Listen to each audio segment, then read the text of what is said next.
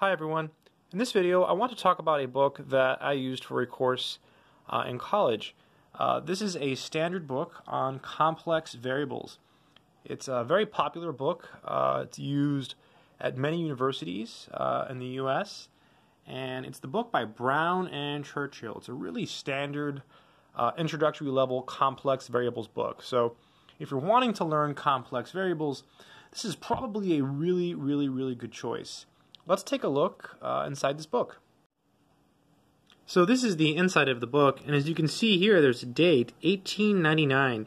So perhaps this is when the book was first written. I am not sure, but I'm pretty sure it's a really old book. So like the first edition might be around that time, 1899. I'm not quite positive. Not quite positive. If you look here, it says Churchill is late professor of mathematics at the University of Michigan, where he began teaching in 1922. So yeah, the first edition of this book is probably super old. So even though it's a popular book that's being used today, it has a lot of history. It's been used for a very long time.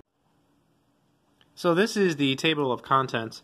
It starts off with complex numbers, and it starts off from the very beginning. So it's written in a very introductory way. So anyone with just some basic math knowledge, in theory, could pick this book up and start learning about complex variables. Then it goes into analytic functions.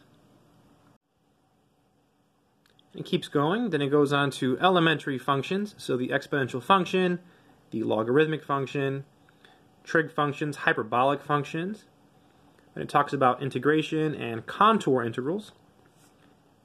It has all of the really important theorems that you study in complex variables.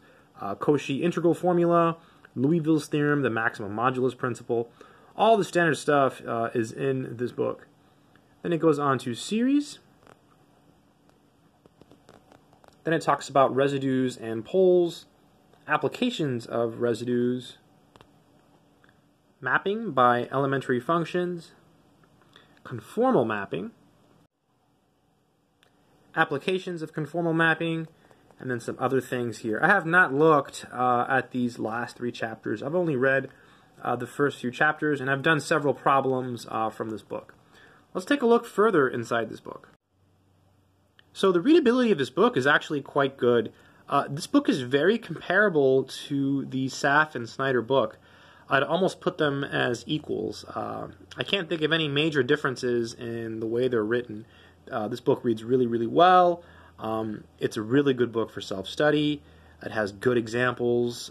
It's a solid book if you're trying to get started with complex variables. It's also a pretty good book as a reference too, as it does contain all of the key theorems in complex variables that are typically covered in an undergraduate course. The exercises in this book are at the right level for the content that's being taught in the book.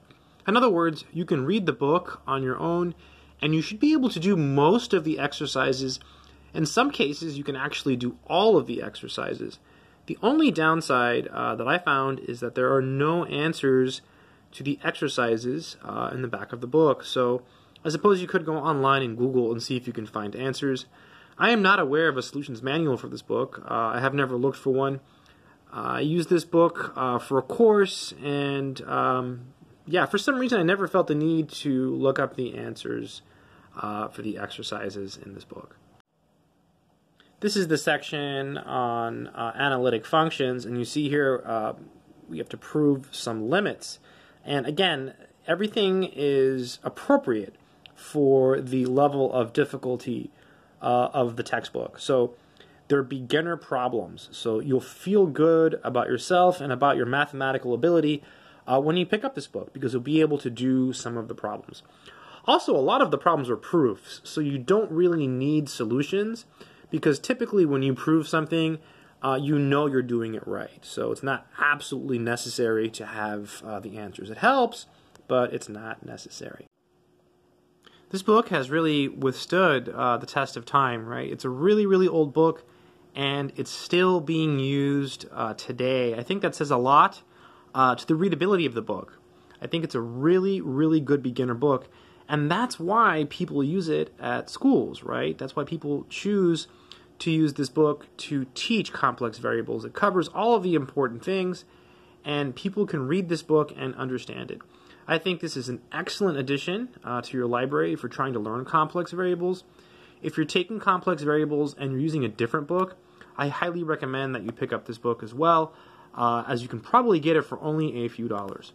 Again, the book is Complex Variables and Applications, and it's the Brown and Churchill book. This is probably one of the most popular complex variable books used today. So I would say if you're trying to learn complex variables, get this book, get the Shams Outline, and the Saff and Snyder. Those are probably the best three introductory books on complex variables out there. There's others, but those should serve the purpose of helping you learn complex variables. That's it.